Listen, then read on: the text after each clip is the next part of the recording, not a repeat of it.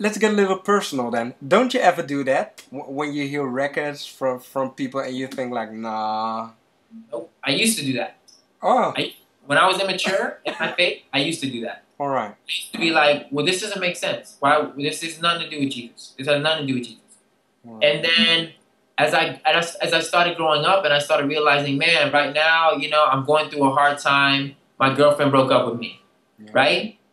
I don't have any music to speak to my emotion of being dumped or of a broken heart, because the only thing that I can go to is all this, you know, Christian type music that doesn't deal with directly a relational stance. Like anytime we write music about love, it has to be somehow metaphoric about Jesus. But wait. I have to disagree with that, because the last years there's come out some stuff that talks about that. That's more real. That's more relevant.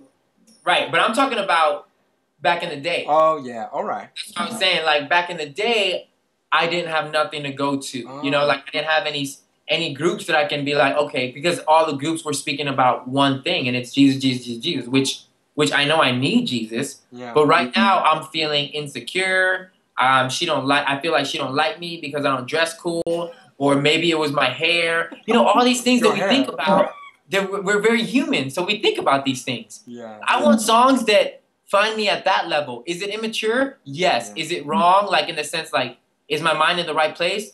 No, it's not in the right place. Eventually, you know, I'll wake up and be like, you know what? It just didn't work because it didn't work. God has better plans for me. But for that moment, when I'm in that spot of just feeling like whatever, I need something to get me through that moment.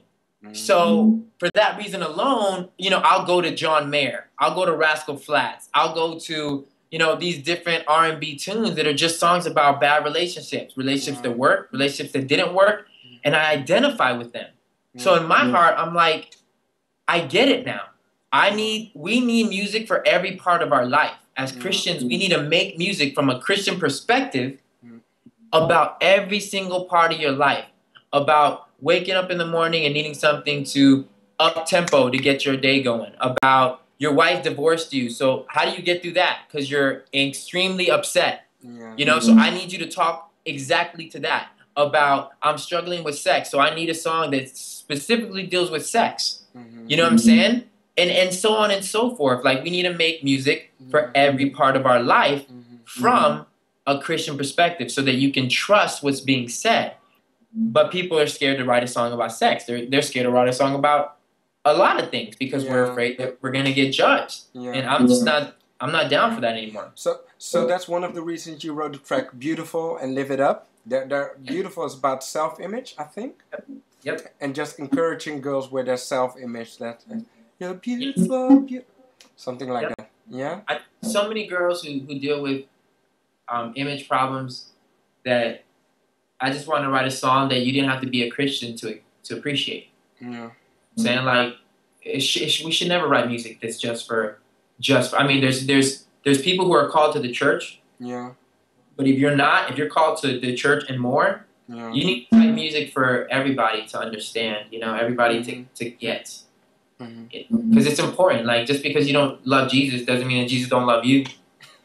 You know what I'm saying? Just because you don't serve him doesn't mean that he doesn't want you to serve him. Yeah.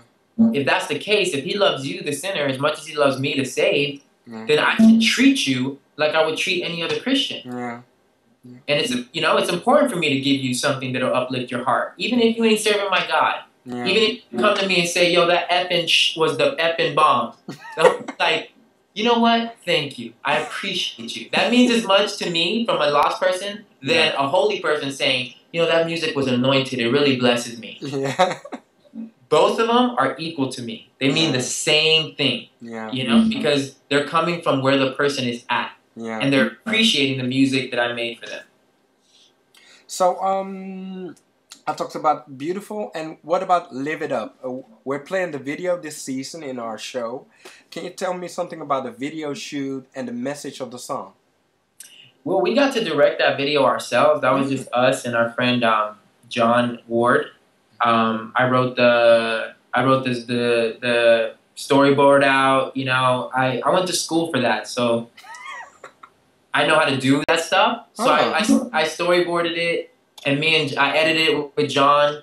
We sat down and we did the whole thing ourselves, like without the group one and us, and it was just a fun time, man, because we did 3 videos in 3 days. You know, we did Live It Up, Manipulation, and Outer Space Love. When were you guys release Manipulation and Outer Space Love? Because we haven't got those ones here. Yeah, it's really up to the label on where they want to, because we initially made those videos for live shows. Like the Live It Up and for Outer Space and Manipulation, they were just for live shows, you know? So it's up in the air on whether we want to release it for actual want that one. Music video. I mean, they're fun videos, but we're trying to figure out, you know, if we release it there, then it's not new for people who come to the show. It's just, it was supposed to be a show thing, but Live It Up was a fun experience, man. We just did it with us and John, and it was just fun to be in control of everything. And we shot it at my Bible college. We got a lot of people from there to help out, and all the extras was from there. And we did it at my manager's house as well. So it was just really just us making it happen on like 0 budget, you know. I mean, it cost something to make, but it wasn't like a high like budgeted thing. And we came up with something that we were really happy with. It's just a fun video. It makes you feel just good, you know. Our dancers appeared in it, which was awesome. It was just a good time. Like, that's all it was. It was just a blast making it. All right. We talked about gospel music and secular music. What do you think about the quality of gospel music right now? There are definitely some artists. I think on the rock side, it's a different story because, you know, there's more money put into rock albums because more people accept rock as Christian music. That's what people think of. A lot of people still don't even think or know that Christian urban music exists. We're fixing that. We're fixing that over here. So I think that's the biggest problem, because I feel like in gospel urban music, there's not enough money for it. Nobody puts money into it because there's not any platform for it. There's no big radio stations for it. There's just no outlet, you know. So you got a lot of Christian rappers or rappers that are Christian, excuse me. They don't. It's hard for them to invest a lot of money into something that there's no outlet. Like, I talked to so many of them, and it's like, dude, I don't even know what to do. This has to be like a grassroots thing. It ain't gonna get on radio unless it's some internet radio, and not enough people listen to it, you know? So it's like, it's really difficult to get quality stuff when you're not having a label putting $60,000, $70,000 into your record, you know? So it's far and few between quality urban gospel music. But who are your favorite artists right now? Now in urban, who's in your iPod? In urban music, period, or urban like in gospel? We'll talk about urban secular later on. But urban gospel, who's in your iPod? Is anyone in your iPod? No one. I have people that I appreciate, and that I love what they're doing. I love Lecrae. I love. Wait, no, I do have Lecrae's new record. I have Lecrae's new record. His newest one, Rehab. I'm really good friends with KJ. I love what KJ does. KJ52 has a really sweet heart, man. I love that guy. Bingo. I'm really big on Bingo. Oh, is he doing something new? He's of the Cannoli Brothers. Yeah, he just came out with a new record. Oh. It's great. I was just listening to it before you even called. What is it called? I haven't figured out what it's called yet, because he gave me I don't even know if he's pressed it up and gotten the whole imaging done. Since he's my boy, he sent it to me before it even came out. Please ask him for our radio stuff, because we love the new urban stuff. Yeah, it's really good. Where are you guys located at? We're in the Netherlands. Oh, I love you guys. I interviewed you a few years ago at EO Youth Day. We spoke in a small room. I love the Netherlands so much. I will I will get permission from him. All right, ask him, please. To send you the record. Please do that. So he's the only one. He's the one that's on repeat. Like he's the only one that's on repeat. Because when you hear this record, you'll see why. All right. Because Bingo is someone who speaks straight up real. Like he's just real. Yeah. So a lot of his songs, he's been through a hard year, losing his son a couple years back, and you know, his marriage and stuff. His marriage is a big priority to him. So he's been, you know, he speaks a lot about his marriage in this record, and it's just so real. It's so real that I can appreciate that, you know. So I have Bingo on straight repeat every morning.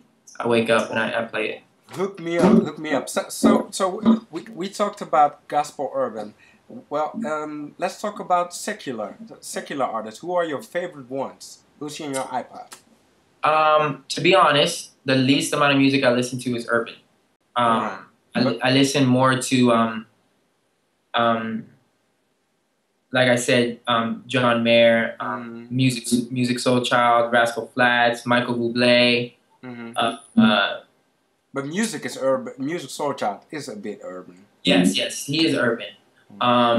As far as rappers that I appreciate or urban artists, I appreciate them, and this is my words. I appreciate them mainly for the talent that God gave them and their ability to craft great music.